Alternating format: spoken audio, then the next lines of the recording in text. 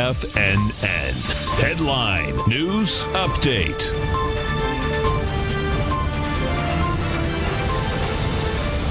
Welcome, folks. We have the Dow Industrials up 60, Nasdaq is up 81, S&Ps are up 20. You take a look at the S&Ps as well as the Nasdaq and the NDX 100, folks. You are at all-time highs once again. Get over to the S&P first and take a look at the S&P. Actually, the futures haven't hit it yet. The futures are 32.87. We've hit 32.85. NDX, different ball game. Bottom line, NQs, they've been leading the market for quite some time right now. As the Nasdaq Composite, NQs right now, we're up 93 bucks. You're at 9,071. Leading the NDX 100 into higher prices. Tesla, that's up 8.3% or $39 at 517. Skyworks is up 3.8%. At 124, Ultra Salon is up 3.8, and Lululemon is up 3.6. So monster numbers out there.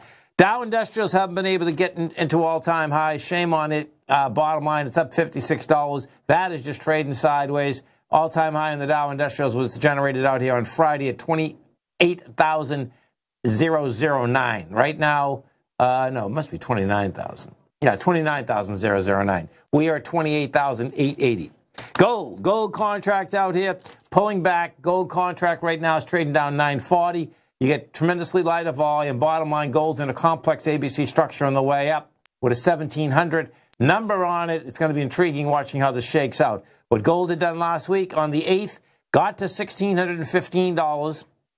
Great volume, 813,000 contracts. Gave it up on price. Came back below the B point once again, the B point being 1556.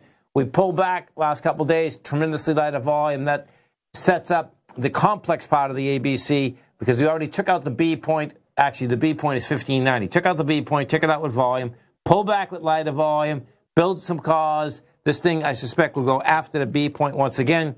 And if we go over to King Dollar, what you're going to see is that we failed last week at King Dollar when it was going into its downdraft from December 27th. It failed again this morning out here. Right now, it had a high of 97,530. You're at 97,349. The benchmark on this is 97,552. Stay right there, folks. Coming right back. Last 60 minutes of trading. Banks are kicking us off tomorrow morning. You're going to see a lot of banks coming out with a lot of numbers. We'll see whether they're going to make those numbers. Dow Industrials up 59. Nasdaq up 81. S&P's up 20. Come right back.